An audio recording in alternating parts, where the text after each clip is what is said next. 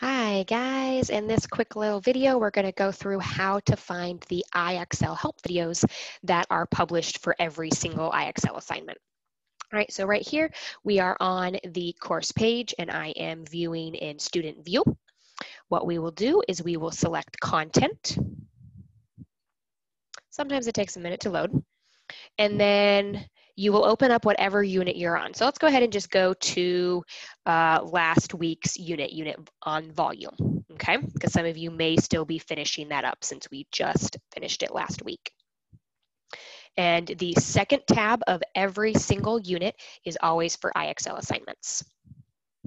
When you select that, you will, sometimes you have to open the assignment to see this screen, just kind of depends on what your settings are, but whether you see it right away like me or whether you have to open it up to see it, this is what you'll have. The very top lets you know what OMHS lessons this IXL assignment matches with. Then we have a direct link to the IXL assignment as well as that shortcut code. A copy of the rubric, because remember our goal is to always get a SMART score of a 60 or higher, so anything above that blue line.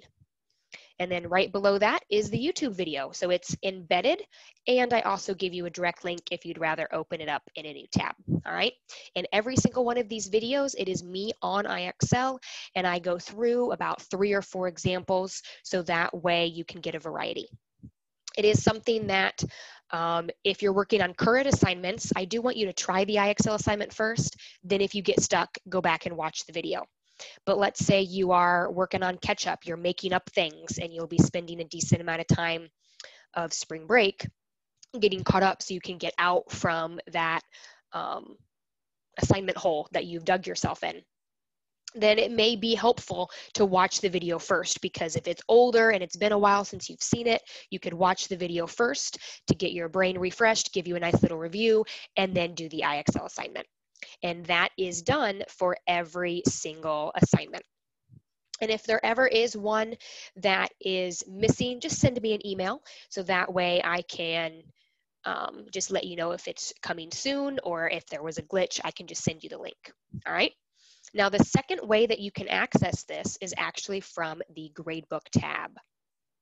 So if we scroll all the way up to the top and go back home, remember when you're on your home page, now this screen looks a little bit different, but like right here, you usually have that overdue list. The overdue list is not accurate. Let me repeat that. The overdue list is not accurate. So you don't want to rely on that. What you want to rely on is the grade in the grade tab. So right up here, see how there's a green arrow pointing to it? Click on the grades tab. And my screen will look a little different from yours because obviously there's no grades in here, but in this feedback section, after you see your grade, there will be a blue link, and that will take you directly to the assignment. That'll take you directly to the page that we just viewed in content. So if you're scrolling and you're like, oh my goodness, I'm missing IXL 02 classify triangles.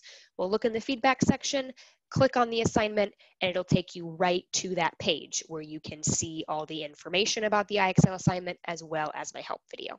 Okay? All right, as always, guys, if you have any questions, please give me a call or send me an email. And also I have my help sessions. Those are a great time to come and work on IXL assignments and ask questions in person. So thank you very much. Work hard, guys.